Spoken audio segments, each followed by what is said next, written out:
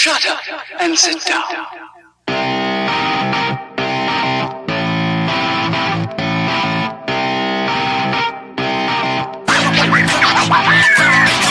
Welcome, everybody, to episode 137 of Third Shift. This is a beautiful, beautiful episode. All sorts of little tiny nuggets for you to sink into your little mouth and have a great time with. But, of course, as you all know, before we get to all that fun news and entertainment, we've got to say, hey, Matt, the guy who's always with me, as you all should know. Here. Hello, Matt. Hi. How are you doing? It is me, Eric, as well. Hi, Eric. How you doing? Hey, Matt, how was your week this week, my friend?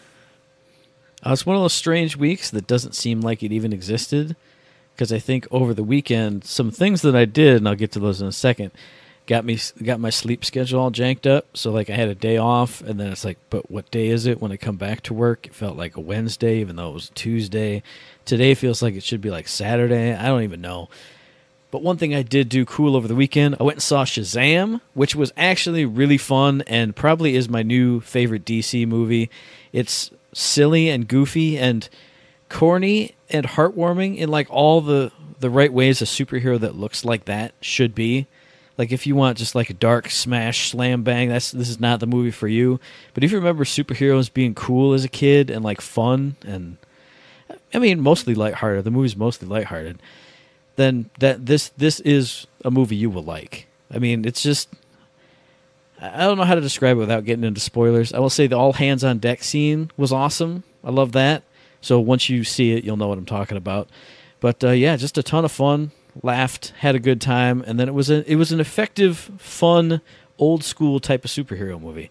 Lots of good stuff there. So I enjoyed that a lot, better than 99% of the other DC superhero movies as of late. So good times there. Speaking of good times, oh my goodness, it was WrestleMania weekend, NXT TakeOver New York, amazing show. Top to bottom, matches were freaking great, awesome. Just every NXT takeover, everybody should watch it. They're all amazing, they're all good. This was no exception. Just great. And then actually WrestleMania, which usually you watch an NXT and then you watch like the WWE pay-per-view, and it's like a little bit of step down, or there'll be like funky booking decisions or like goofy things that are happening. WrestleMania was actually really cool this year. Well, I mean, WrestleMania is usually the coolest show, but this one was like all good. It went on for like 18 hours, which is the only problem. But there was lots of positive storylines, big wins, not a lot of like screw job finishes and bad feeling moments. There were only a couple of those. Everything else was just boom, happy ending, boom, happy ending, boom. Here's what the fans wanted. This is what you get. Boom, boom, boom, boom, boom. Cool moment over here that had nothing to do with anything, but brought back somebody in a really cool way. John Cena came back in his old like rapper outfit with his old music and his heel persona. It was so good. And just from top to bottom, the show was a lot of fun, which sometimes, you know, shows cannot be. If they have one particular finish in mind or they want to take the story this way, and it's like, oh man, why? But every one of those finishes, except for like I said, one or two, it was just good feelings, good happy ending, good fun. Good matches, too, like long, you know, well-done matches, well-designed matches, well-paced matches. Really cool stuff. I really like the Daniel Bryan Kofi Kingston for the title. It felt like I was watching a New Japan match, like the way it was paced and like the slow, steady kind of pace of the intro, and then it started speeding up and Kofi started coming back, doing his thing. Really good stuff. Just a lot of fun from top to bottom, but it ended at 12:30, and that's what screwed up my whole sleeping schedule. It was like, that makes sense. Oh, get to sleep by like 1 o'clock, wake up, body's like, hey, you should be at work. It's 5:30. I went, oh God, no, you can't do this to me, body. So then that threw off the whole rest of the week, which makes it feel like I didn't even have a week, so I don't even know. As far as video games wise, played a little bit of Nier Automata over the weekend. That is a lot of fun, and it's very strange and weird. It's weird. I like how weird it is, and like seeing things happen and going, what just happened? Why? Who was that? Why did this happen? What was that thing that got killed even? I don't even know what that was, let alone who this is, why she came in, why she killed it. Here's a quest. Go to this person. They got a fish to eat. That was the best. Eat the fish. You die. I heard this does weird things to androids. Bloop. You're completely dead. You're no, dead. Game over. You're so dead you can't even res back up with a false body. It's just boop, and then the credits scrolling through in like 1 second. Boop, game over. Awesome. That was ridiculous. Perfect. That was great. But then, other than Nier Automata, which I only streamed a couple times over the weekend, what have I been playing? You all thought I would be done talking about it because I told you that I beat Thronebreaker. I will never stop talking about Thronebreaker because I've been playing through Thronebreaker again, getting those last 2 trophies, having a ton of fun, picking all the other options that I didn't pick last time, and seeing how evil or mean, or sometimes nice if I was evil and mean the first time, Maeve can be in all these different situations. I got Black Rayla with me, and I just finally figured out that her card synergizes so well with this other one because she can draw a card, but by drawing that card, you can draw a card that gives her more orders to draw more cards. So you can draw him, use him to funnel her, use the second order of her to funnel another card that refreshes everybody's order so she gets a new order, and then the guy who gives orders gets another order, so you can just, boom. You can have all your cards out on the field like that with those two cards synergizing together. So good. I love stuff like that. So I'm having a ball with it. Plus, the other cool thing is, I talked about on what you're playing, but when you play on easy mode, you can just skip battles if you want, and it'll win them for you. So if I get to one of those puzzle battles, it's like, I kind of remember, but I don't really feel like going through this 4 or 5 times because I know I just get gold at the end of this one. All right, try it once. It's not really coming to me. Bloop, skip the battle, poof, done. Get the card, get the gold. It's not like I haven't done it before because I did it all the way through the first time.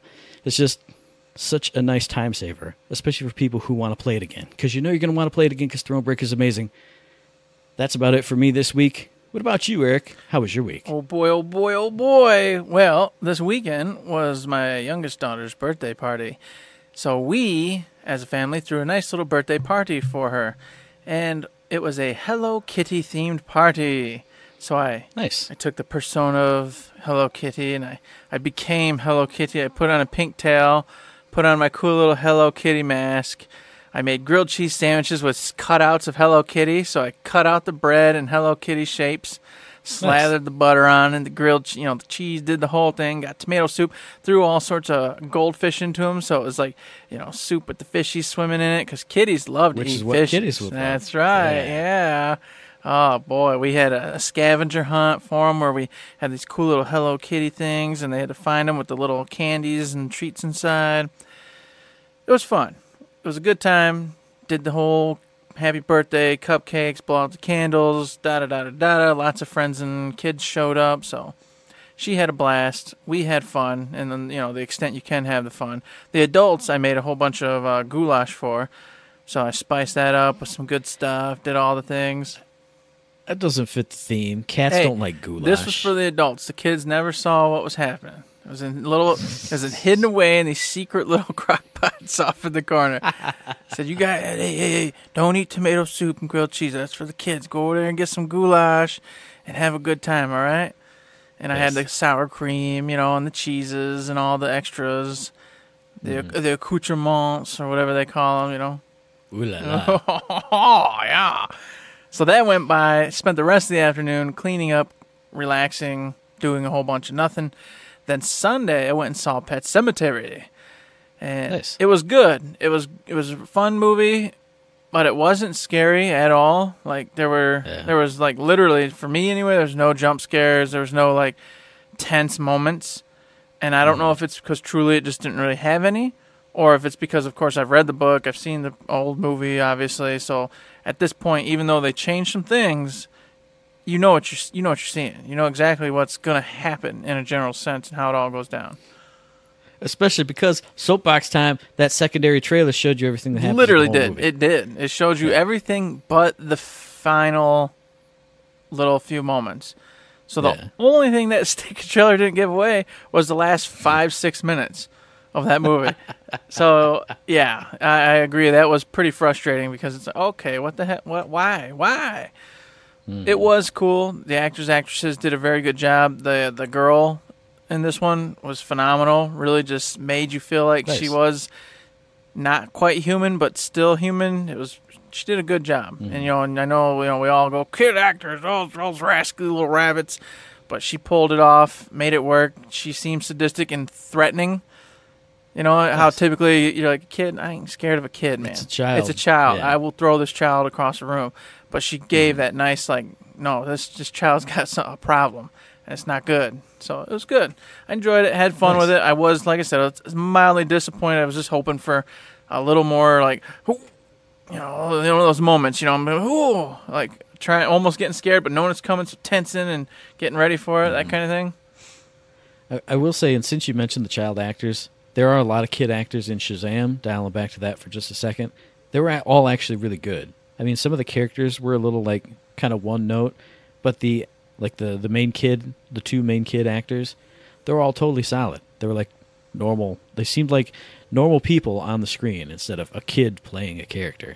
So I thought that they did a good job too. Just figured I'd mention that. So here we go. Hollywood is training them children and making them stronger in the action. Beyond that, I didn't do much anything. I went to work, came home. Y'all know the rigmarole. Beyond all that, video game-wise, it's been a rough week. I was talking with Matt off the show. I'm in one of them ruts where I get on and I stare at my PlayStation screen again, and I don't really do much of anything. Yeah. And the saddest part is I have Borderlands Game of the Year edition. Yeah. And I have, of course, Division 2. And I love both of those games, but for whatever reason Borderlands, I have a great time playing in the daytime. Like on the weekends when I'm sitting down here and the kids are playing, I'm doing nothing, I'm having a good time with it. But at nighttime, it's hard for me to play it because Borderlands 1 especially is a somber type game, and the music in it is Diablo music. It's basically, every time it comes on, all I'm reminded of is the original Diablo. And the original Diablo, for whatever reason in my head, has dark, dark nights. Dark nights, staying up real late to 4 or 5 in the morning, being extremely tired, loving it, but never wanting to stop because I was a kid, I was young when I was playing Diablo. Yeah. So it's just, those 3 o'clock mornings with my buddies, I'm not going to bed, I'm so sleepy, I can keep doing it. And so Borderlands, when that music is hitting me, it just instantly, I'm just like, back to like dark nights, late, gotta go to sleep, but I'm not gonna. And instantly I'm tired and I want to go to bed, and I think I should be going to bed. And so I'm like, okay, got to play this in the daytime. Can't do it. So those are the 2 games I have been playing. But like I said, I've been kind of sitting there staring at the screen, then giving up and going and watching Game of Thrones Season 7 because it is time this weekend, 9 o'clock p.m. That's right. Ooh, boy. First episode. It's going to be glorious. And I can't believe how much happened in Season 7. After going back and watching it, I was like, oh, wow. My brain had decided to put this over the course of like 2.5 seasons. And it all actually just happened in the one last season. And I'm like, dang, what the heck? Every episode is like big story event, big items, big things. Everything's happening. I remember it started feeling almost like, the only thing I can equate it to is like a soap opera that I watch at Mom's house. They're like, hey, we're going across town. Then the next scene is, boom, we made it over here. We're having the conversation. Yeah. We're going to go all the way across the country. Here we are. We made it. And that's literally what they did. Yeah. I mean, they would typically, to show passing of time, have another scene from a different group in between they'd have something else. But it was still just, boom, snap, pop. Because it's only an hour or so per episode. So no matter what you do, it's snap, pop. But I appreciate it because it's the end of the season, it's the end of the show, it's the end of the story. That you had to keep moving it. I like how every episode for sure you're getting gangbusters. You're getting some content, you're getting some surprises, you're getting some feelings. It's happening. It happened all last season, and of course, it's going to happen this season. Whereas in the previous old seasons, whilst I appreciate all the story and all the dialogue and all the emotions and character building that took place, sometimes it got ridiculous. Like the season where, like I always say, the season where Brienne and Jamie just walked down the King's Road. The entire season was just them going down the King's Road. And I'm like, yeah, this show will never end if we do this, guys. I will say, I mean, I think those first 4 seasons were all awesome to me because I felt like it was right. But then I think it was either 5 or 6, one of those 2, where it was just like, can something just happen? like stuff happened, but it wasn't like overall things weren't happening. It was this little squabble here is happening, and then this one over there is happening. It's like, just do it. Yeah. Go. Let's go. Let's start going, boys and girls. We don't have time for all this forever. And then they cracked the whip and shot the starter pistol and they blasted off for that last season. And then we're like that freaking runner, the fastest runner. What's his name? Yeah, what's his name, Eric? Oh my God! You know I don't know his name, man. You know I don't know it. You say Speed. You say Bolt. Bolt. There it is. Whatever. See, I'll never forget that because side story. Eric probably already remembers this back in the back of his brain, but back in the day when we worked at MSMS, we put service calls in on the Xerox equipment, and it would go through a call routing center in Jamaica. Oh, yeah. And so I remember Jen said once she called in the Xerox thing, and she was like, the lady was like, "Oh, how you doing up there?" And she was like, "Oh, we're doing pretty good. You know, it's got a machine problem. How you guys doing down there?" And they were like, "Oh, man, a boy Usain Bolt just won the 100-meter dash or whatever. We all partying like it's crazy up in here." And I was like, that's the greatest thing. That's awesome. That's wonderful. Yes. That is fantastic, and that does bring back great memories. Uh-huh. Good old Bolt. Oh, man. So, yes, you're right. Beyond the show, that not much, man. That's pretty much wrapped up my week. Not too crazy, except for, of course, the news and all the going-ons with keeping watch on Borderlands, hitting the books, hitting the Twitters, and going, "Oh, what's everybody finding out? What's going on? Oh my gosh! Oh, let's get hyped! Woo, man!" You know it. But we'll get to that in a second because that was us individually this week. Together as a team this week, although we kind of did it some last week and some of this week. I dropped What You Playing Third Shift out on the Patreon. If you're a patron at the $3 and up tier, you know it, you see it. Go check it out. Go have fun. I had a lot of fun putting together that intro and the outro and the whole theme of the episode. I made it all around something that means a lot to me. So please enjoy that. What you playing?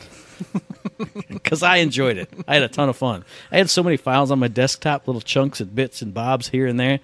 You start to get confused. You're like, "Oh, what's happening?" It looked like an old man desktop. I got this project and all its files, this project and all its files, and the conglomeration of it all. So that's what we did as a team this week. Coming up next week, we got IG2G episode 51 for you guys. I know something, an indie game that I've been following for like a year or two that just is dropping, I think, tomorrow. So I'll be talking about that on IG2G, plus a lot more fun stuff. Oh, yeah. There's a ton of games going on right now, a lot of topics I want to bring up. So this next IG2G should be a sweet, sweet baby gem.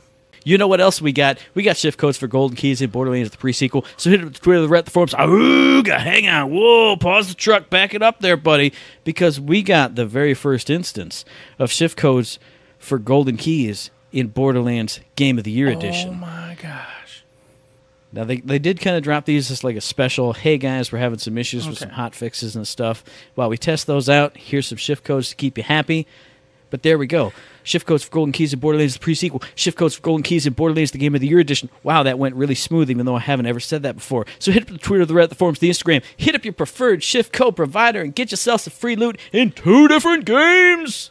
And you're going to be proud of me, everybody, because those keys have been turned in, and I have them in my pockets. You know why? Because I'm playing Borderlands Game of the Year edition right now. I'm in it, thick as thieves. So no duh, I'm going to get me some golden keys.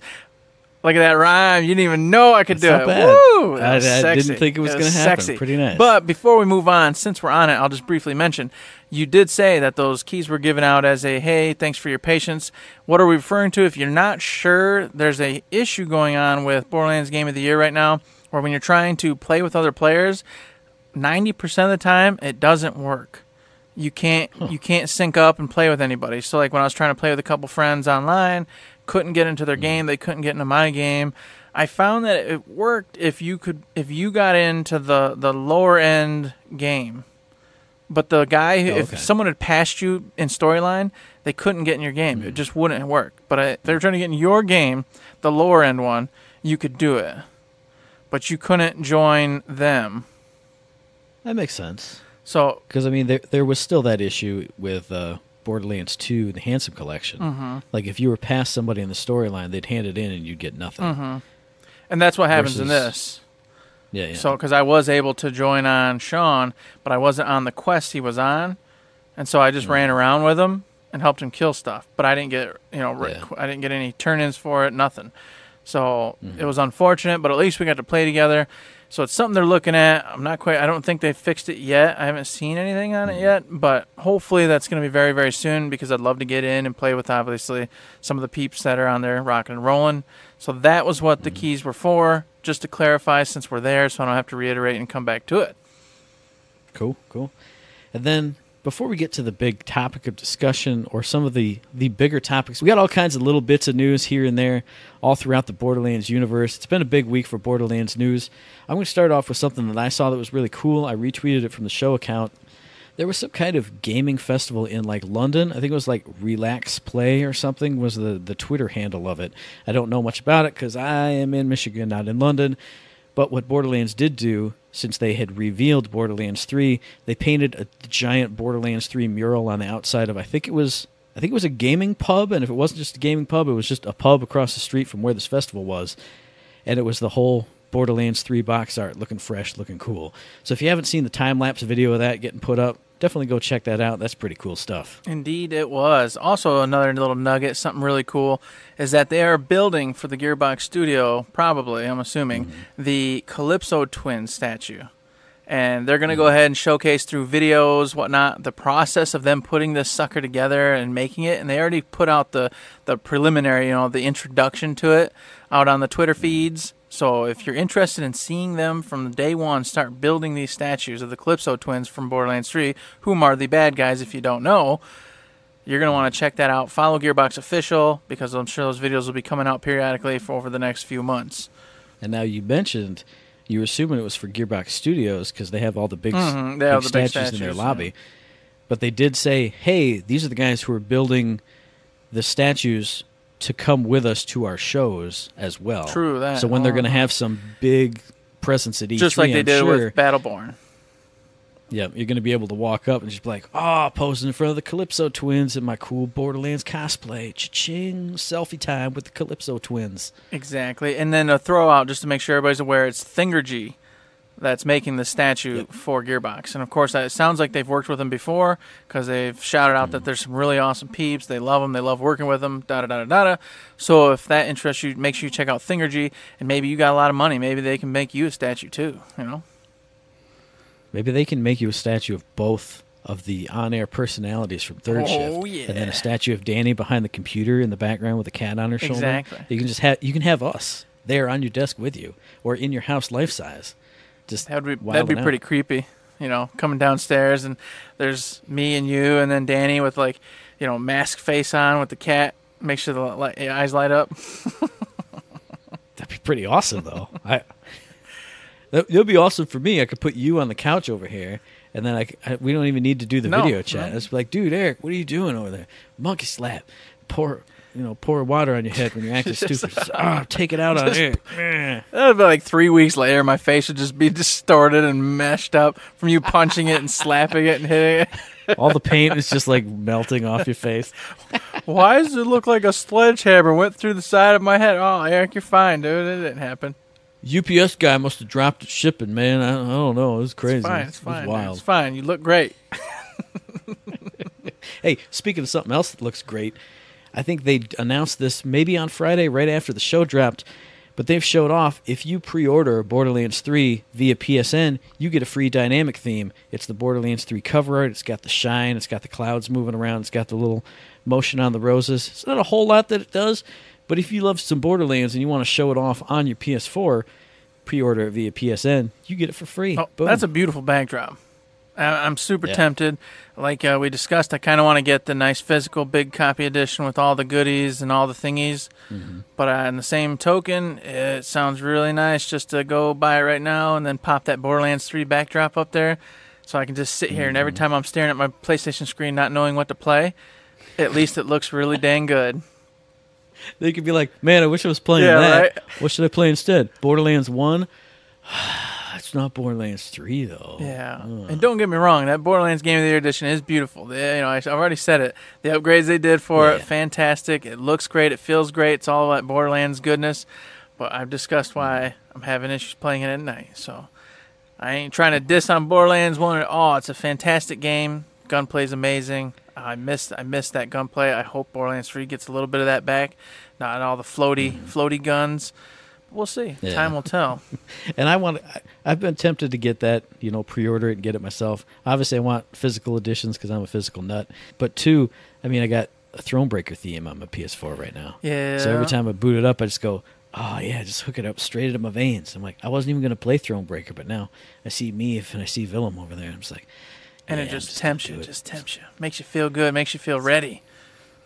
Oh, yeah. Just roll around in it. Oh, it's just card battle. Cards everywhere. Jeez, oh, Pete. You're a maniac, Matt. You're crazy. You're a crazy man. And speaking of crazy, Matt, you're crazy if you don't head on over to the brand new Borderlands 3 VIP site and get yourself signed up, all right? So if you don't know, they went ahead and got a whole new thing going, this VIP system where you go sign up. It's going to get you shift codes. It's going to sync everything up. You're going to be able to participate in cool little events via the Twitters, via the site itself. They haven't really announced big in details what's going to be happening. They just said that Season 1's coming soon. We're assuming that there's going to be loot to get. Obviously, they've announced that there will be like loot chests as rewards for doing certain specific things. Like right now, you can get points just for like going to the Facebooks and retweeting and doing this or that or whatever. You get points. You can turn them in for the shift codes right now. And of course, they've said there's going to be other stuff and other rewards to get in the future. And of course, on top of it all, right now there's a whole bunch of their stream team going on.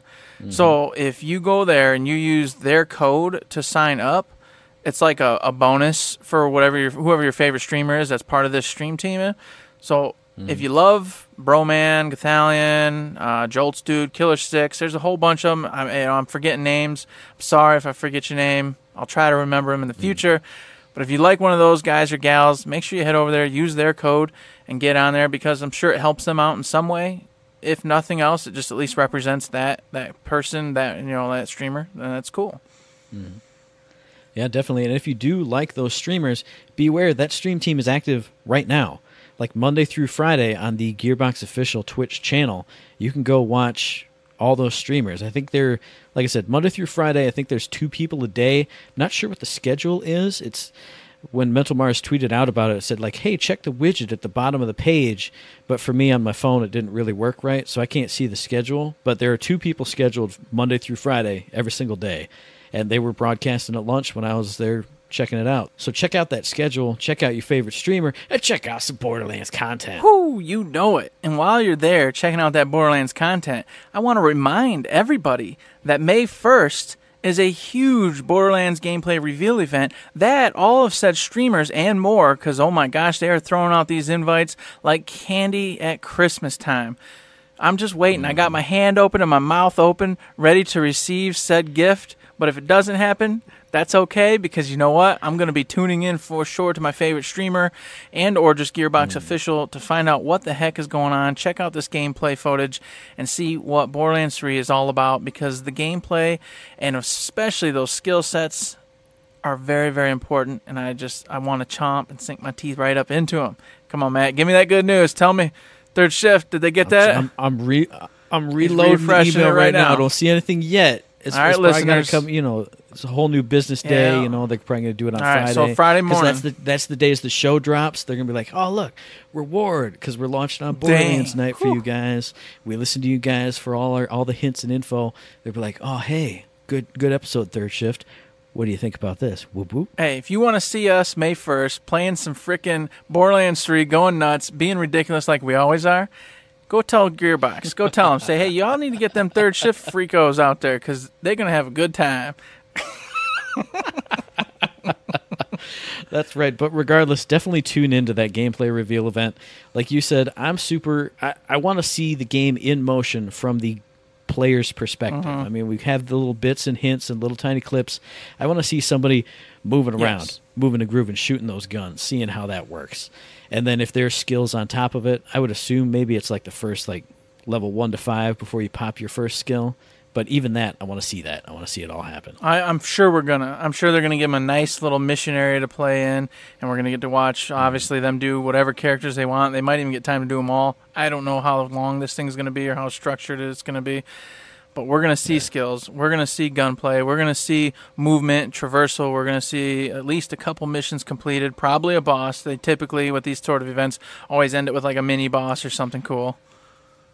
I was just going to say have the boss pop up and like, oh, look, fade out slowly, or like halfway through the battle, kind of a fade out. You know? That'd be pretty cool. Yeah, I'm looking forward to it. I can't wait to see what the heck they do, because as of now, we've only gotten those, the teasers, just that little nuggets, and I'm just like, oh, come on, give me more.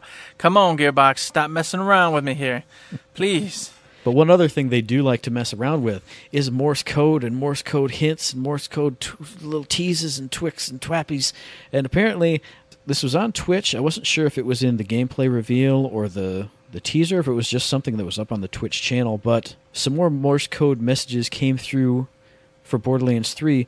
One of them read, "Where is the first Vault Hunter?" And the second message was, "Who is the Destroyer?" So now, what do we know about these here, Eric? So, in a nutshell, boys and girls here, who is the first Vault Hunter? Nobody knows. Nobody knows. I don't know. The first Vault Hunter obviously isn't Roland, and Lilith and Mordecai and Brick. There's no way that's the case. The first hunters we know of are those Vault Hunters. So I'm kind of like, well, I've never heard anything in lore and through anybody else that I listen to or watch talk about there being any before them or any storylines of Vault Hunters before them. I definitely agree. I don't remember any hard lore storylines. That article that Danny did link us to, and I'm sure she's going to put that in the show notes too, because it's one that she found and we're talking about. But in that article, it says there are rumors that it might be Marcus, Tanis, Moxie, and then I can't remember who the other rumored possible first Vault Hunter group was. But I still feel like if there's a group of 4, there's still got to be one that came before him. There's still got to be some like legendary first one if this is what the hint is about. I feel like that's the mystery. I feel like that's the part we're going to start to learn more about, is like the origin of the Vault Hunters and how this all really got going and started. Because like I said, I don't know much about it. I do agree with you and what you're saying. I think for sure Moxie and Marcus and all them were Vault Hunters probably before Roland and them, but I don't think they're the first by any stretch of the imagination. So I don't think that applies. And the Destroyer, well, we know what the Destroyer is. That was the giant Cthulhu-like creature, tentacle creature that came out and tried to kill you when you opened the vault, killed Commandant Steele, and then, of course, we took it down, being Roland and them, took it down. And then it got taken back into the vault, and we presumed it was dead because Handsome Jack said, hey, look, I took its eyeball, and I turned it into a weapon. Spoiler alert for anybody who doesn't know, but it's been a long time. Sorry. But you should have played the pre-sequel by now. Exactly. Sorry, guys. So at that point, you presume he was able to get to said dead creature, walked in there, ripped its eye out, and used it as a weapon. But, of course, it says, hey, it's trying to ask you, what is the Destroyer? So it's like, I guess maybe, like you were saying, it's going beyond, like where he came from, and is there a whole planet of said destroyers or creatures like it, or is it a god? Well, what I just thought of now too is you said obviously everyone knows you kill the destroyer at the end, or everyone assumes it is, but when it's just the eyeball up in the pre-sequel, up in the Hyperion base, it's looking around like it has motion and it has like feeling to it, like sensitivity, because when stuff starts happening, it starts freaking out and wilding out. So it's still alive to some respect. So what happened? Maybe the Destroyer still exists out there. It's just got a badass eye patch on, like Slick Rick. It's got an eye patch on his big eye. My little eyes still work, guys. I'm still fine. Don't worry about me. I'm still chugging along. He's just Colonel Ty sitting in the corner, sending out little destroyers after you. I just wonder if it kind of is alluding to, as I've been talking about, a Lovecraftian sort of thing, where it's just one old god that was sealed away, and there's many more like it all over the place. So it's kind of trying to draw your attention to say, hey, remember this giant godlike creature that was sealed away in a vault that you released and had to kill? Hey, guess what? There's more, and there's a whole freaking system or a whole godhood or whatever of them out there. Some kind of pantheon of these creatures that may or may not be gods, but are some kind of like mega boss, celestial being type things. So I think that's probably more along the lines of what's going on. Hence why the little, oh man, you know me and names, boys and girls, the alien people who are like, hey, Vault Hunter, blue, blue, blue, la, la, la, follow us. There Iridians. You go. That's the name. I'm never going to know names. What do you want from me? Oh, goodness. So, yeah, I agree. I think it's the Iridians are involved. They know more than they're telling you. They know probably something about these said monsters. And then this code was kind of just letting us know hey, you might want to start paying attention to that sort of thing. And we're going to get some big reveals and some new big baddies to fight beyond just the Calypso Twins. Because I really suspect in this one that those two are not going to be the final bosses. I mean, if you're going to be traveling through different star systems, different planets, different things, it doesn't really make sense to just have, oh, look, we're the children of the Vault, we're the cult of the Vault, and we're also everywhere. I mean, it kind of does because Vaults will be everywhere, but at the same time, where would this giant galaxy-wide operation come from? I feel like you're right in that there'll be like the secondary big bad, you beat him after a couple planets, and then but also behind all that was this, and you got to open 6 more vaults to access the whatever thing. Mm-hmm. I think that's about right where we're going to be, man. And then while we're on the theories and conspiracies, etc., it was pointed out over the Twitter by multitudes of people. Don't know who the originator was. Sorry, I can't give you credit, but. And besides, it's just an opinion. But you remember when Battleborn put out the teaser through the Morse code that says, hey, children of the Vault, don't trust Tanis, come to Prometheus, etc. Yep. And we all were like, oh, my God, don't trust Tanis. She's evil. We hate Tanis. Yeah. Well, now with more context coming into play, everyone's starting to say, well, maybe this is the Calypso Twins sending this code out because Tanis pretends like she's their friend and screws them over, and they had to flee Pandora, which will probably be the beginning of the storyline, is us getting them off of Pandora, and they had to go to Prometheus, and that's when they send out the code, hey, children of the Vault, because that's not us, that's them, don't trust Tanis, right. She's a betrayer, come on over to Prometheus, that's where we're going. Man, I don't want Tanis to be a good person. I know. I want her to be terrible so I can be like, Sean, your wife is a terrible person. You need to murder her in Act 2 of this game right here. Yeah. But yeah, that totally makes sense. Maybe she was, part of this whole crew. It went down to Pandora to find the Pandoran vaults. And then, oh, look, hey, we discovered this. I started making friends. I got chairs on the ceiling, blah, blah, blah. Maybe that's why she's crazy, because of her indoctrination into the cult of the Vault, children of the Vault style stuff. Oh, man, we could go into all kinds of stuff with that one. Exactly. So that's really cool. I like it. The more I think about it, the more I think that's exactly what went down. That's exactly what's happening. Mm-hmm. So kudos to the first individuals who went, hey, wait a minute. You had a great idea, and I'd throw you props if I could, but who knows? There's a slew of 4chan and Reddit and forums, and I don't know who said it first. I apologize. And I have no idea. See, as bad as you are with names, that's me with forums and Reddits and chans. There's a 7chan and a 9chan and a 14. Discords, God bless. The only chan I know is Kiryu-chan from Yakuza. Yeah. Oh, yeah. My God, of course. Yeah, of course, man. Yes. Got it. You're terrible, man. No, I'm pretty good. Yeah, I'll give you that. So another big thing everyone's been talking about, I guess it's more like scandal than rumor, but also rumor and then like whose story is right. It's the whole Troy Baker situation, because everyone knows, you saw Rhys in the trailer, in the first trailer, actually, the Borderlands 3 reveal trailer. He had a big funky mustache on. He had his robot arm, the Children of the Vault symbol popped up, kind of like a upside down A, kind of looking like Atlas, but maybe Children of the Vault, blah, blah, blah, blah, blah. And apparently it got to Troy Baker, and the people were saying, hey, are you Rhys in the new Borderlands 3? And he went, nope. If you see that trailer, that's not me. I really wish it was, but it's not. So he says, hey, go tell him you want me back. I'd love to be back. And he says, hey, I don't normally do this, but, hey, Gearbox team, if you have a character and it's a particular voice actor, hey, make sure you reach out and try to give that person the chance to be the actor because of lore reasons and just being a gamer himself. He said it's important to him, just having that consistency. So that was the end of that. We all thought, oh, okay. And then they started this whole petition to get Troy Baker back as Rhys. Well, okay, we thought, there you go. And then all of a sudden, Gearbox comes back, more specifically, Randy Pitchford, and says, hey, I went and talked to my audio guy, and he said they asked Troy Baker to come back. He said no. And he says, now, before everybody goes crazy, also, it really doesn't matter, because the way things go down, it's a weird part, and it wouldn't be him anyway, basically, in a nutshell. But you guys will have to wait to play the game to find out. And that just basically goes to show that with this big, fake, goofy mustache and his, I'm not Rhys, I'm some weird guy. I'm assuming he puts on a, hey, oh, I'm Vanderbilt von Furbaby kind of voice. So he's not really Rhys. He's making the goofy voice, so it wouldn't really make sense for it to exactly sound like Troy Baker. But who knows? Who knows? All we know is that Troy Baker is not Rhys right now. Mm-hmm.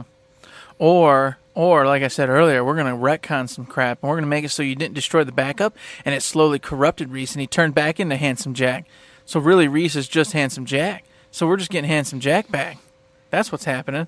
Which would be even better, because can you imagine Handsome Jack trying to play Rhys, but then also he maybe passed out, and he woke up with this big grown mustache, and he was like, does Rhys have a mustache? I don't know. I don't remember. Hey, look, I am Rhys. I'm It's your me. buddy. Check out my big mustache. And Fiona and crew aren't with him, That's true. at least in the trailers anyway. So, or maybe they found out and had to leave him, or he killed him, or got rid of him, or tried to kill him, and hence why they're all off doing their own thing now. Hey, man, woo, that's some Conjecture Island stuff right there. I don't even know. We can't go back. There's too many cannibals. Yeah, it's real dangerous. We got to wait a while.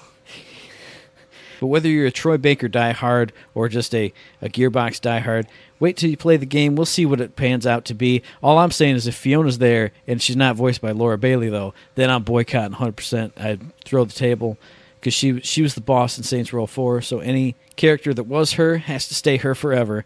I'm just saying, Laura Bailey's got to be in every game, every single game. I'd agree with that statement. She did a fantastic job.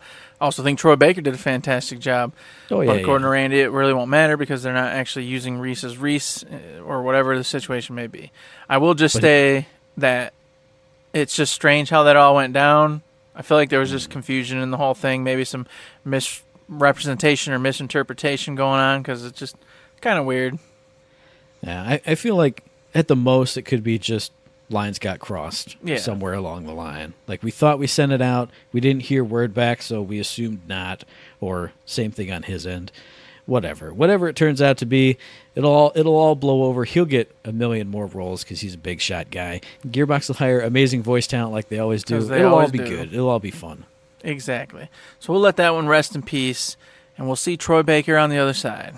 So kind of a weird spot here, and I don't really want to talk too much on it because it's not. I got to rant about this. I got to get on the soapbox. We're talking about this. All right, here we go. So, anywho's, obviously, we already said that Borderlands 3 is going to be exclusive to the Epic Store for 6 months before it comes to Steam.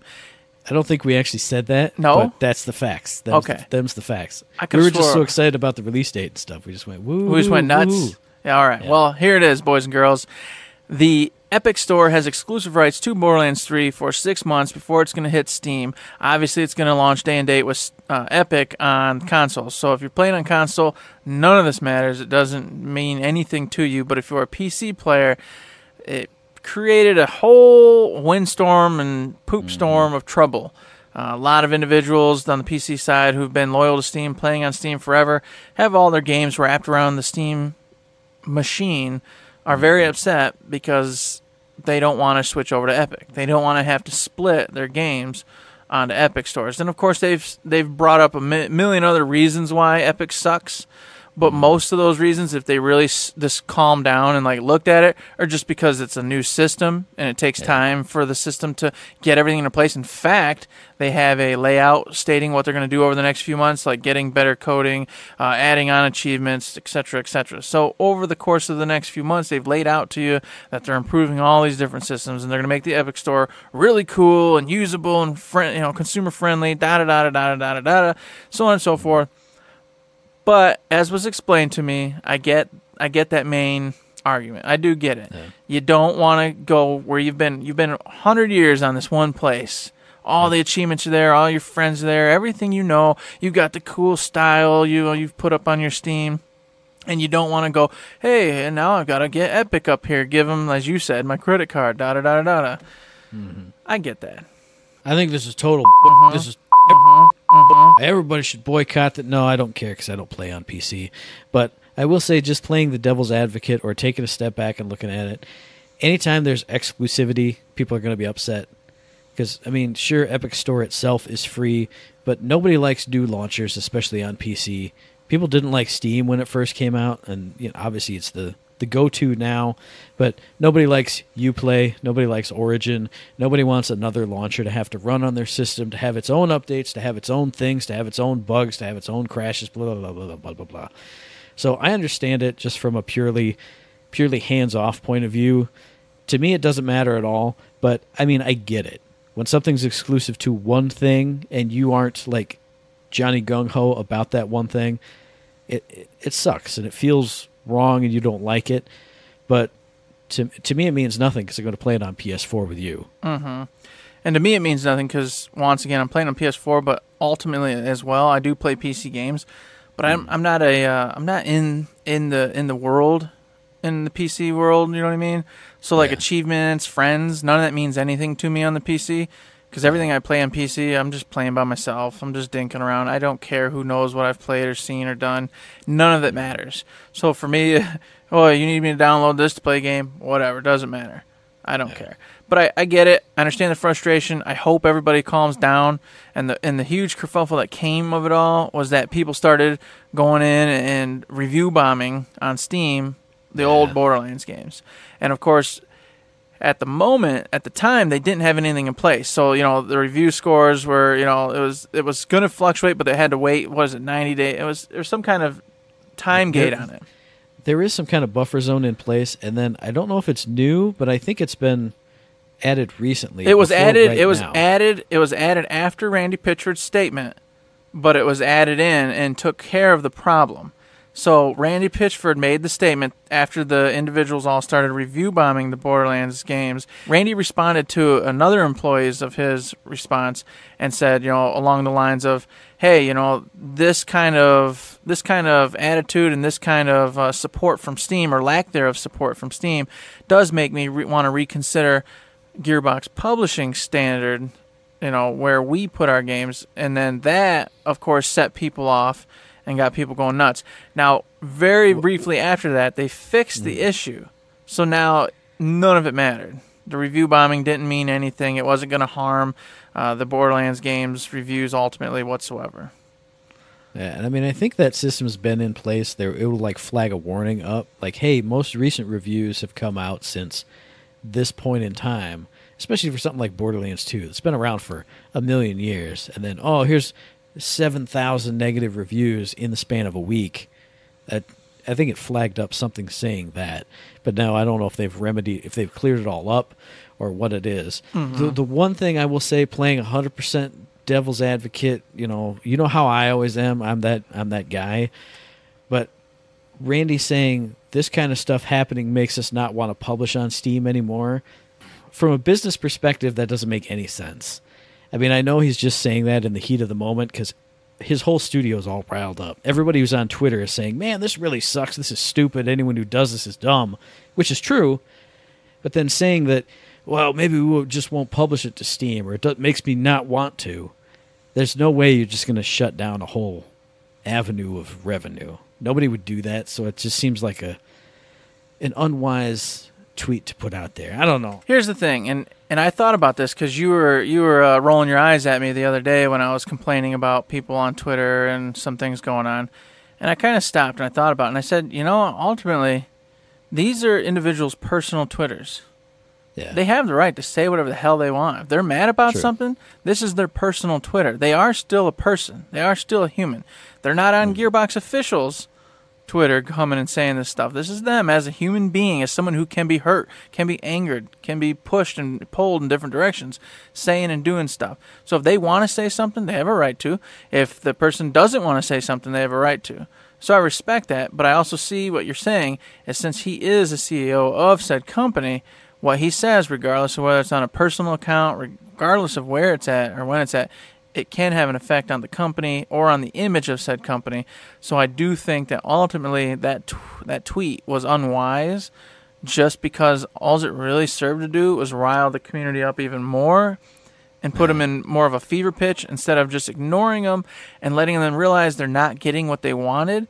And then like good little animals, they'll all scurry back into the wherever they come from, the troll lands and the other places, and it'll die down and it'll go away and everyone will get on board and it's not the end of the world. And I think you reiterating rather, these are people's personal accounts really kind of brings it back full circle for me, because when I think Randy Pitchford, I think of Gearbox.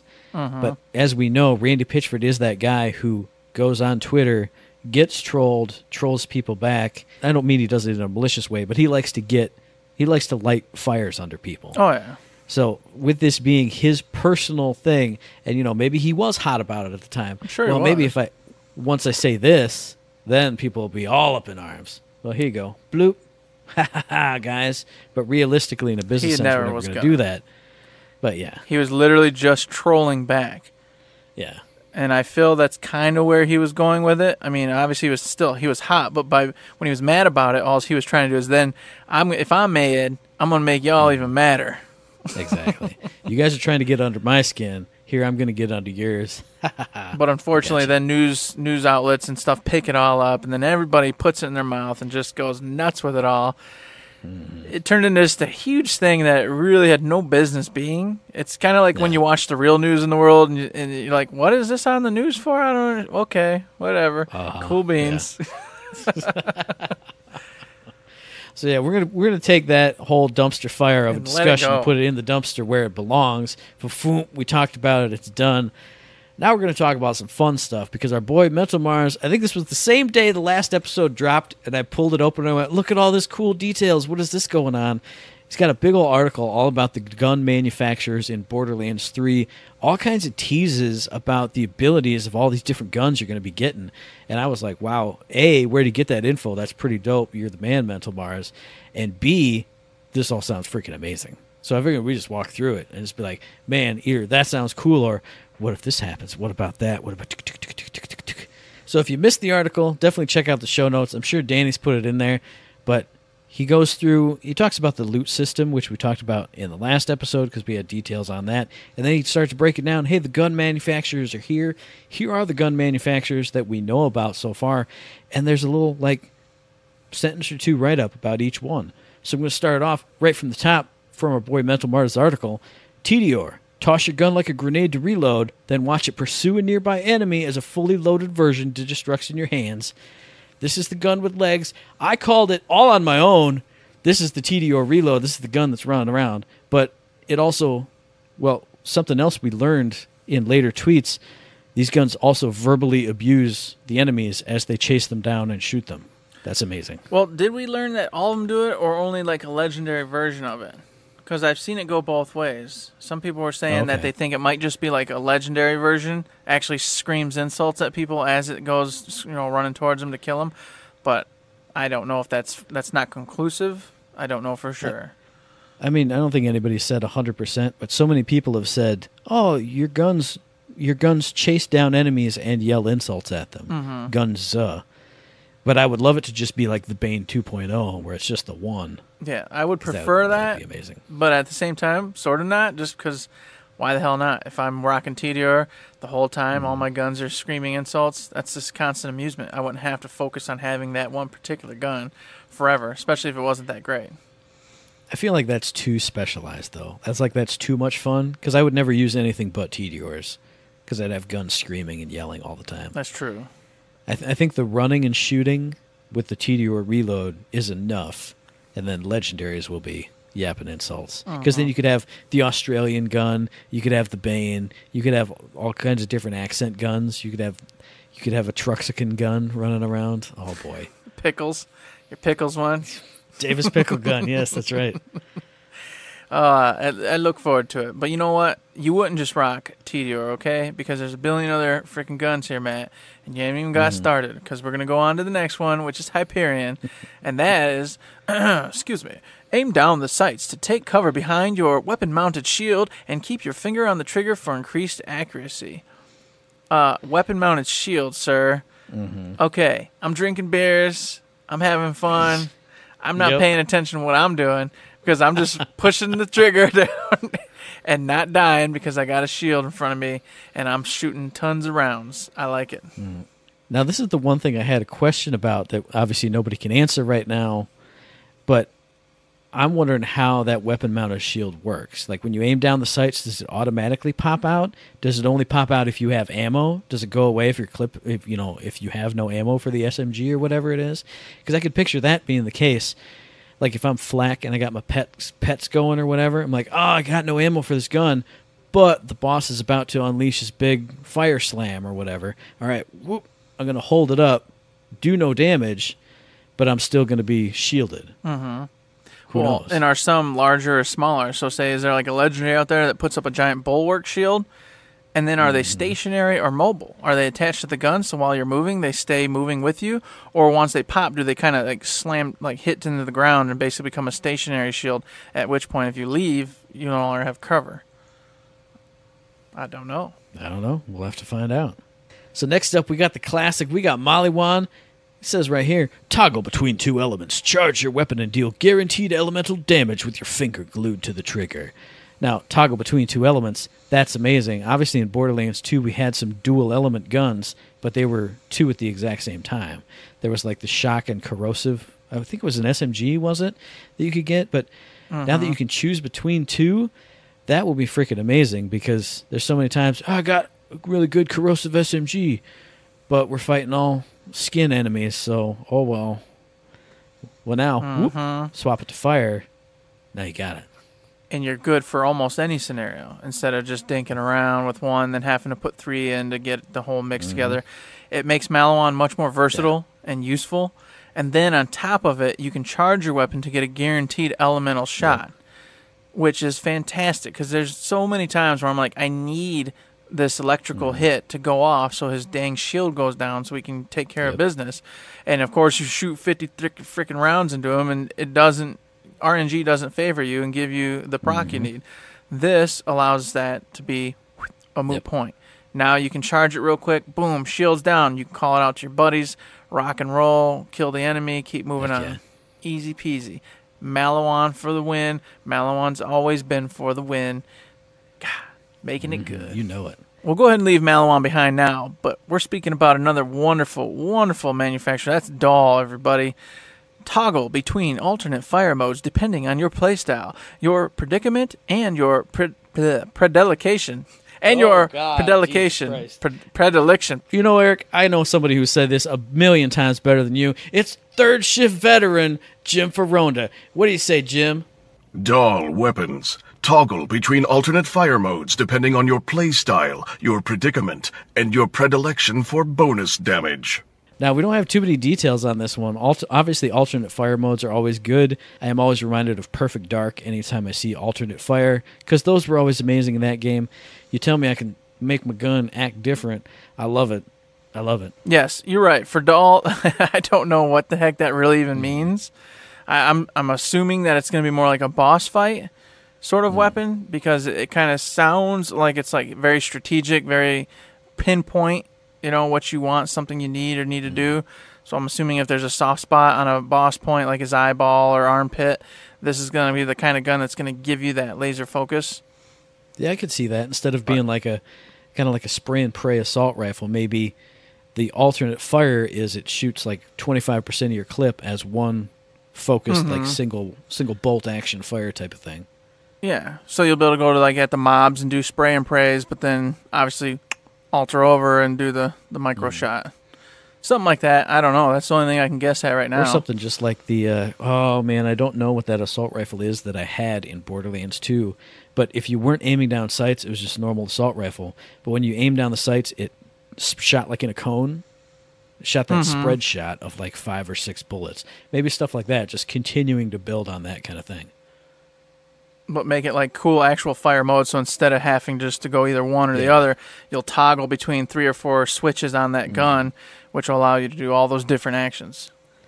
So, yeah, has potential. I mean, actually, thinking about it even more, DAHL has always been more military-based. So, obviously, your assault rifle, you have single-shot, 3-shot burst, full auto. And then full auto. Why not auto. just have that? I mean, as the most basic option. There you go. Rudimentary basic. Yeah.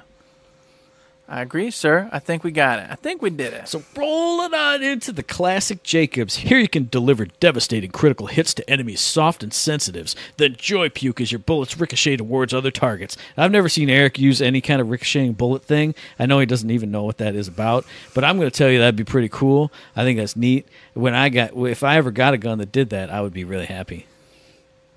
Yeah, you're a liar, Matt. That's my whole life. So once again, if you haven't figured it out, my life in Borderlands revolved around drinking beers and playing said game, and I needed to figure out a way to be successful without having to try hard.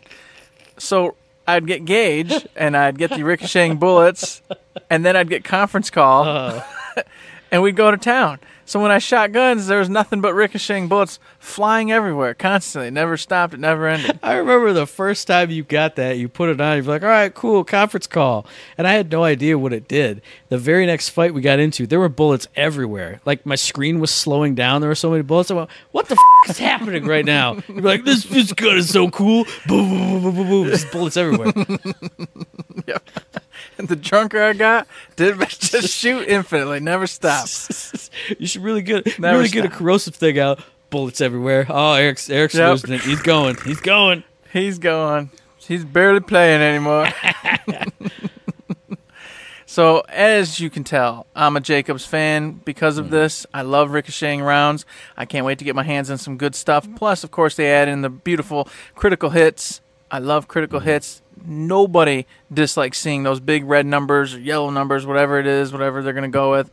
It's a wonderful thing. It makes you feel good, and it's great when their heads explode, etc., etc. And I will say, I've always been a big fan of Jacobs because anytime you can fan the hammer on their pistols and just I love that style. So more Jacobs is always a good thing. I agree, sir. I agree. And more of a good thing would be Vladoff, everybody. Woo! I feel like I haven't touched with Vladoff in a long time. It's never been my jam, but you know what? Hey, augment these rapid-firing, ammo-hungry guns with underbarrel attachments, including tasers, rocket tubes, and additional gun barrels. Woo! The fully customizable package right here. This is, you want a gun and you want to make it, this is who you're going with. Vladoff, everybody. I will say, I've always been a fan of Vladoffs just because their assault rifles are the only ones I like. They get that spin up, and then they're just pouring out bullets, and they got a pretty good clip on them too. So I've been a fan of Vladoff. So to have that ability plus whatever you can chunk underneath that gun barrel, like, oh man, I don't want to carry a rocket launcher and an assault rifle and a pistol and a SMIG and a this, that, and the other thing. Well, maybe I can put, like it says, rocket tubes underneath that. Now if I'm in a pinch, second wind time, rocket tubes saved my life. Boom, boom, got it. Now I don't have to switch, have it slowly come out, have me aim down the sights, the rocket slow. Boom. You got 2 in 1 right there. I agree with that statement. I would love the idea of a minigun with some grenade launcher undercarriage. Gosh, man. Just reaping out them bullets and then just throwing the grenades in on top of it. So you got the AoE with that heavy fire going.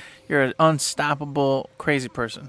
I like the idea. I don't like the fact that you go through rounds like a maniac. True. And then you're out of ammo and switching the gun off, very quickly. That's my only problem. That's why I don't generally use them. It's because the drunker I get, I don't get the rounds, and then the gun basically sits with no ammo all the damn time. True. So next up, we have Zorg, because with Replay, another Zorg invention, it's even easier. One shot, pow, and Replay sends every following shot to the same location. Brrr. This is the fifth element gun, because Atlas. Step 1, hit your enemies with tracker tags. Step 2, unleash a hail of smart bullets that track towards your targets. Step 3, loot. This is Mr. Zorg standing in that room with all the alien dudes in the fifth element, and he shoots the dummy with the police thing on it. This is that. I love it. Verbatim. That's what it is. This is also going to be, as has been pointed out a million times already, the boss gun. Yeah. Because you're going to get a tricky boss where you're going to have to cheese it and hide behind a rock and come up and just do certain things for a half hour before the boss goes down. Terramorphous. Yeah, this is Drunken Gun 101. Hide behind the rock. Let's talk about our weeks and how much we dislike or like people.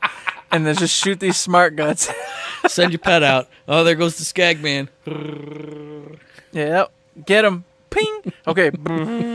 We win. Yay. I like the idea of this gun. I think it's going to be very handy to have one, but that's not my style. That's not my play style. So for me, besides very specific scenarios, I probably won't mess with this one too much unless, of course, I see one in game that's just stupid awesome and I can't resist. I will say this will be like my low health gun. Like I'll have an SMG or something. I'll be like, oh man, I need to get behind a shield. I need to get behind some cover. Pop. And then while I'm running to get that health needle or I'm running to the cover, now I'm spraying in the vague general direction of it. And I'm at least doing damage while I'm running away to try and get something done. True that, true that. Well, we'll see more, I'm sure, pretty soon, especially at May 1st when that gameplay event happens. Hey, everybody, there's a reminder, May 1st, don't you freaking forget. Right. But moving on, we've got your one and only, the true gun manufacturer, Torg. All right, you need to switch between regular and sticky projectile fire modes. Stickies do more damage if a bunch of them detonate on the same target. I love this. This is like the Needler. I don't even need to say it. Everybody knows what it is and what I'm talking about. It's like the Needler in Halo. Massive damage as long as you connect, obviously. That's the key. And not only connect, but connect with a whole bunch of rounds. I feel like this is going to work just like that one. Whereas if you miss a whole bunch and you're an idiot and inaccurate, this is going to be a terrible weapon. Now, see, what this makes me think of is way back to GoldenEye and or Perfect Dark again. If wondering how these sticky projectiles work. If they can work like proximity mines, where you shoot one out on the ground, maybe lure somebody into it, or if it's like remote detonation, where you can like load up somebody with a whole bunch, and then hit your secondary fire in the sticky projectile fire mode, and then make them all pop all at once. Because that would be even more fun, just in a pure gameplay perspective. I'm sure there'll be iterations of that. I'm sure some of the guns will have like a remote detonator type thing, but I feel like the basic ones will just be like, if you hit them with 7 of those 10 rounds you shot out and then it explodes, obviously you're getting crazy damage, huge crits, etc., etc. But those super alternate fires is what I'm really interested in. I love even if it's just for my own edification, just like loading up an enemy, like this dude's all covered up except his face, then boom, giant fireball, or load up the wall right next to him and lure him over and boom, something crazy. Well, and that's more along the lines of what I was thinking. It was like, all right, we know that cage door is going to open and we get a huge wave of psychos. Yep. You just go all around that thing, and then you go, you ready? Okay, pull the lever. Yeah. Away you go. So hopefully some have that, yes, because that would make it way more fun, even though it's fun anyway, because it's Torg, and Torg's always fun. So there you go. And then last but not least, we got the Children of the Vault, replacing the Bandit and or Scav guns. Enjoy uninterrupted damage dealing, courtesy of, quote fingers, infinite ammo magazines, occasionally interrupted by unpredictable overheating. This will be the bad drunken gun. I'm gonna pull it out, I got infinite ammo, dude. What the hell am I doing? Oh, man. I mean, I really like this because obviously you don't have to worry about ammo. So it will be good. It'll be a good in a pinch gun. But I don't like overheating mechanics that much. Especially it says unpredictable. So if it's not a gauge on my screen that I can play with and toy with, I'm not going to like this as much. Yeah, you can manipulate. I honestly think it's going to be fun because it is, to me, it is another just dumb gun, Just malfunction, man. Whoa, hold them off for a minute. And then I'm sure it'll be some kind of animation where you shake it, or it'll just be a meter that the heat goes away, the heat gauge goes away, and then you're back up and running. Probably more likely it'll be an animation because that's typically how they do things with the reloads. They'll just have something going for you there. And then you'll be back up and running. And like you said, and I said earlier, I don't have to worry about ammo. I don't have to sit here and be like running over top of it and like, oh, hang on. So, Eric, you need to open boxes. I don't remember them. Where the boxes at? I can't see. Just load up your Kaufmans. Just pull up your COV weapon set. All right. Yep, pull up the COVs and go. All right, man, I got it. These are all level 2s, dude. Are you doing any damage? Shut up, man. I'm shooting. No, it doesn't matter. Exactly. I feel like these are going to be the ones that look the coolest too, because it's Children of the Vault. So I think it's going to have that really cool, spike theme and the whole vibe that you're getting, the goth weird punk kid thing going. I think we're going to see that, and the psychos involved, all that. Now, what really makes me wonder is, lore-wise, how do these work? Because obviously we know one of the Calypso twins has like siren-y abilities or a siren-y look on her. The other one's got maybe the supposed slurp off siren abilities type thing. is this like a siren-powered gun? Does she like shine down upon you and bless you with energy ammo? Is that how this works? How does it, like, how can you have infinite ammo but just overheating? What does it do? How does it work?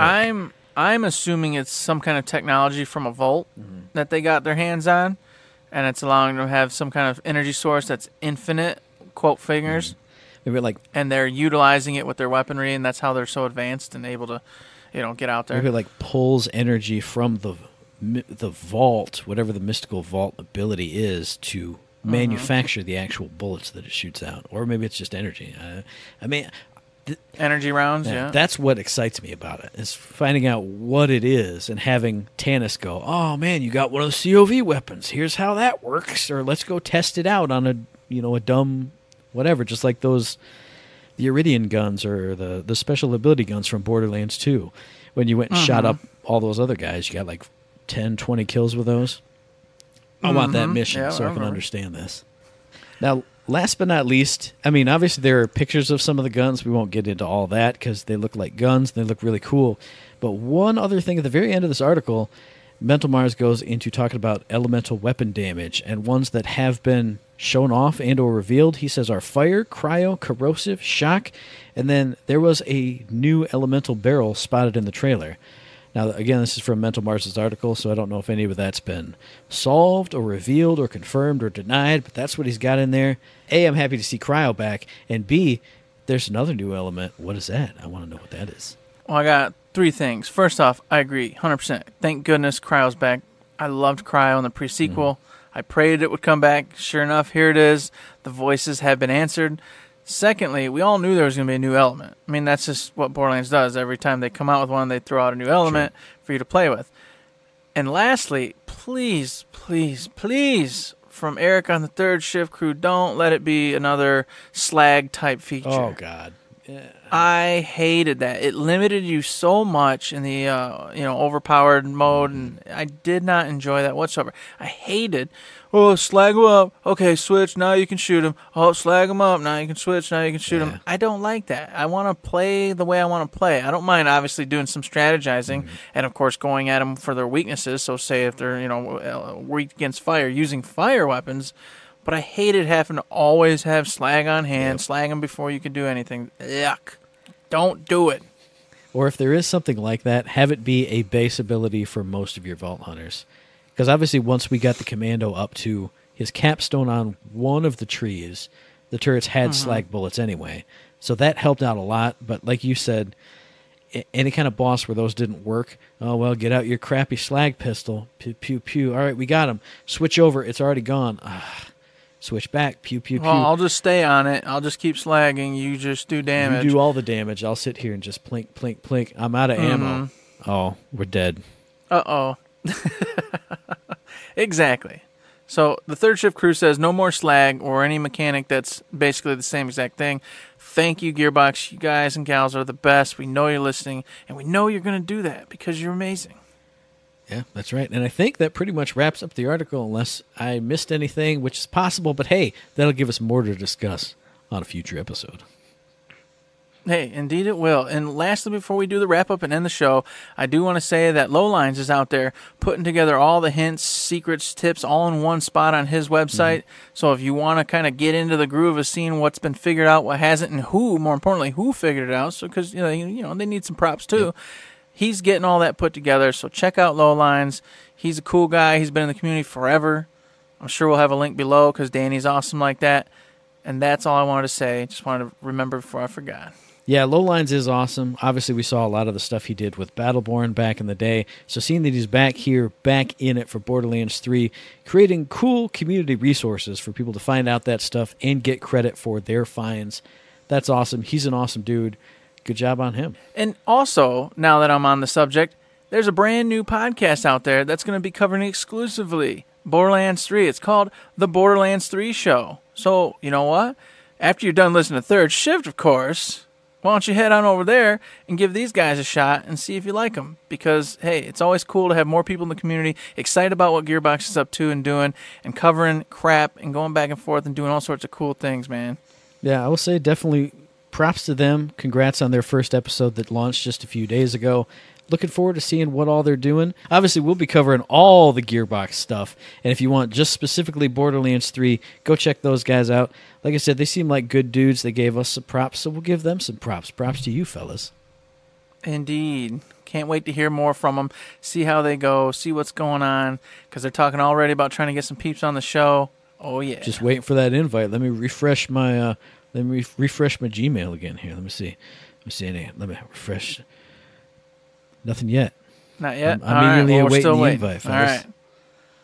Perfect. And with that, Matt, we should probably wrap the show up because it's sleepy time. It's definitely sleepy time, man. If you guys want to contact us. Anyway, if you guys want to contact us, if you want to send us any questions, any comments, any concerns, any feedback, if you just want to say hi, if you want to say that my impression of Mr. Zorg when I was talking about the Atlas guns was really good, and Eric did a way worse version of the DAHL one that Jim FORONDA did, send us that via email, info@thirdshift.me, tweet it at us at ThirdShiftME, or find us on Facebook under Third Shift. Indeed, you can find us there. You can also find us over on Patreon. If you like what we did, you like what we're doing, you like where we're going, please consider heading over there and throwing us $1, $2, $3, $5, anything. We treat it just like a tip jar, so anything cool is awesome by us. Obviously, we do have some tiers set up, so if you want some extra content from us, well, you know what to do. And if you can't afford to do that, we understand, because money is tight. You got to pay bills, you got to support the family or yourself or your mouth or whatever it is you need to do. We get it. You can also give us the likes, the Facebook's likes, the thumbs ups on the Twitters, all the cool mailbag questions, 5-star reviews, anything and everything helps us, keeps motivated, rocking it out, and doing all the good things. And with this huge influx of listeners lately, all of you out there listening for the first time, I hope you like what you hear, and we can't wait to see you next time. And then next time will be coming up on the 19th of April, because this podcast drops every Friday. So we'll be back in your ear holes then. And you can find that episode on iTunes, on Stitcher, on Podbean, on Spotify, and on YouTube. And as I always say, if you like what we're doing and you'd like to help us out, please give us a like, a rating, review, a comment, a subscription, any kind of good thing on any one of those good services, because it does help us out, and we really do appreciate it. And hey, speaking of helping us out, also find us on Twitch, twitch.tv/ThirdShiftMe. I'll be there playing Nier Automata this weekend, getting weird, seeing like weird, sexy robots, and then not knowing why they're there, or what they're doing, or who they are. I'm just going to be lost and baffled. So if you want to see me getting very confused by sexy robots, that how do you that not sounds want great. That's sounds a hard great. sell right there. Watch Matt get confused by sexy robots. Twitch.tv/ThirdShiftMe. Give us a watch, give us a follow, give us some love over there too. Please do. Matt's got it right. Give us some love over there. We'd really appreciate it. We've been rocking and rolling, getting some new followers, getting towards our goal. It's awesome. Please head over there and help us help you. That's right. And hey, for Third Shift, I'm Matt. He's Eric. Danny's on the edit at making us sound good. There's nothing else to say but don't forget to say. Shut